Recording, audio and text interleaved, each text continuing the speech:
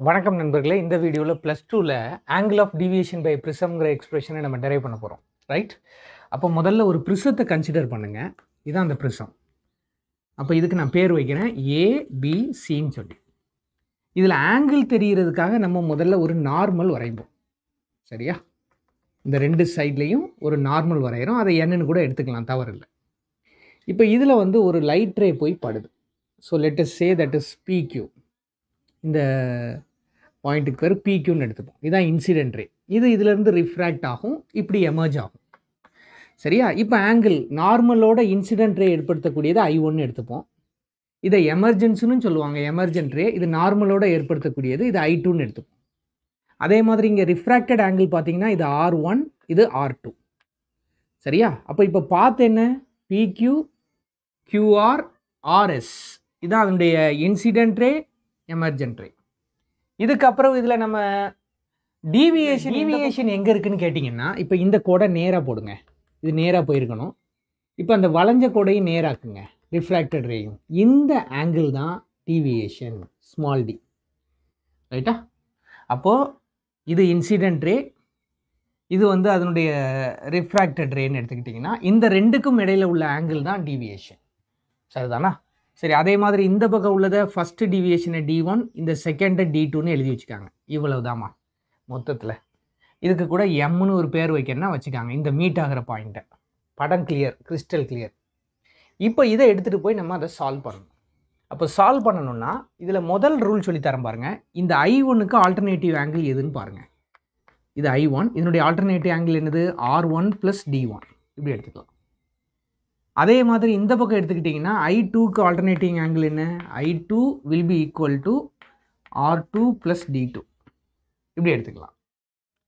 இப்போ இதிலேருந்து D1 எழுதுனீங்கன்னா இது எப்படி மாறும், D1 = I1 - R1. இங்கே D2 எப்படி மாறும், I2 - R2. இதை குறிச்சிப்போம் 1, 2ன்னு சொல்லி. அப்போ ரெண்டு ஆல்டர்னேட்டிவ் ஆங்கிள்ஸை ரிலேட் பண்ணி வந்தேன்னா, இப்போ பாருங்கள், ஒரு ட்ரையாங்கிளில் ரெண்டு இன்டீரியர் ஆங்கிள் அதனுடைய எக்ஸ்டீரியர் ஆங்கிளுக்கு சமம். அப்போ இந்த ட்ரையாங்கிளுடைய எக்ஸ்டீரியர் ஆங்கிள் டீவியேஷன். அப்போ அந்த ட்ரையாங்கிளுடைய இன்டீரியர் ஆங்கிள் என்ன, D1 and D2. அப்போ இது ரெண்டையும் ஆட் பண்ணிங்கன்னா D கிடைக்கும்.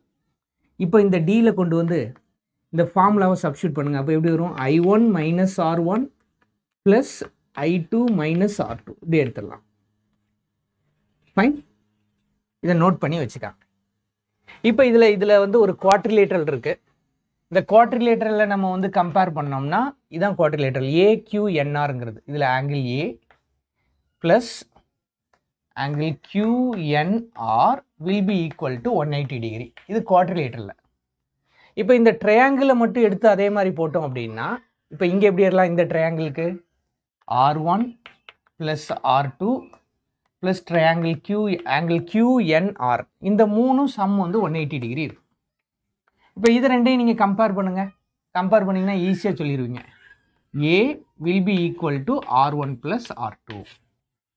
இப்போ இந்த A = R1 + R2ங்கிறத இதில் சப்ஸ்டியூட் பண்ணுவோம். அப்போ இதில் சப்ஸ்டியூட் பண்ணோம்னா இங்கே பாருங்கள், D = இது எப்படி எழுதலாமா, I1 + I2 மைனஸை காமன் ஆக்கினீங்கன்னா R1 + R2ன்னு வந்திருக்கும். அப்போ இதில் I1 + I2, இந்த R1 + R2க்கு பதிலாக A போட்டுருவோம். இதுதான் D. அப்போ டீவியேஷன் எதையெல்லாம் டிபெண்ட் பண்ணுது, angle of incidence, angle of the prism. இந்த I2வை தீர்மானிக்கிறது எதுனா இந்த ப்ரிசம் தான், அதனுடைய ரிஃப்ராக்டிவ் இண்டெக்ஸ். ஸோ அதான் மூணாவது பாயிண்ட். அப்போ deviation depends on 3 things: angle of incidence, angle of the prism and refractive index of the prism which decides the angle of emergence. அதனால் அதையும் எடுத்துக்கலாம். இந்த மூணோட இந்த கொஸ்டின் முடிகிற மாதிரி காமிச்சிருக்காங்க. நமக்கு ஆக்சுவலாக கான்சன்ட்ரேஷன் வந்து எதில் வரணும்னா மினிமம் டீவியேஷனில் வரலாம். அதில் ஒரு கிராஃப் கொடுத்துருப்பாங்க, நீங்கள் பார்த்தீங்கன்னா தெரியும். ஐக்கும் டிக்கும் இந்த கிராஃப் இப்படி போகும். அப்போ இதான் அந்த மினிமம் டீவியேஷன் ஆங்கிள்னு எடுத்துக்கிட்டிங்கன்னா, அப்போ அதில் என்னெல்லாம் நடக்கும், 3 இம்பார்ட்டன்ட் பாயிண்ட்ஸ். ரெண்டு ஆங்கிளும், இன்சிடென்ட்டும் எமர்ஜென்ட் ஆங்கிளும் ஈக்குவலாக இருக்கும். ரெண்டு ரிஃப்ராக்டட் ரே ஆங்கிளும் சேமாக இருக்கும். ரைட்டா?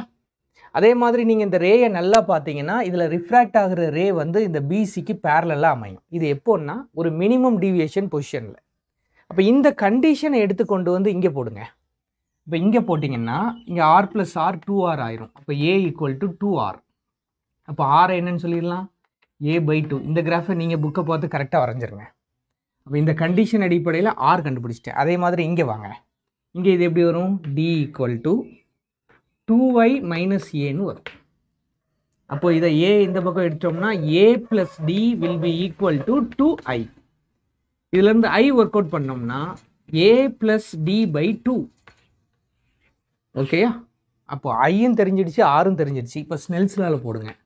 μ = sin i/sin r. இப்போ sin iங்கிறது இங்கே என்ன?